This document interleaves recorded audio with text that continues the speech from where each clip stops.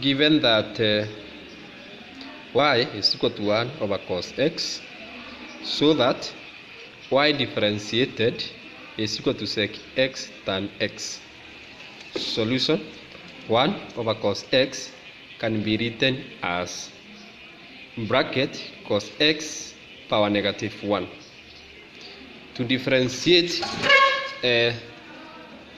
y with respect to x, we use the power rule, whereby the power rule says you put the index in front of the function, then you reduce the index with 1.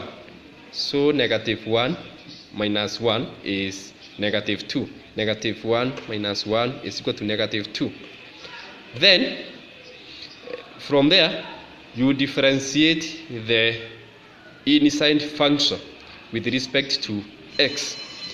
Cos x differentiated will give you negative sin x. Multiplying negative and negative, negative 1 times negative 1 will give us positive. So here we will have sin x. Then cos x power negative 2 can be dropped to the denominator to get cos squared x, which can be written as sin x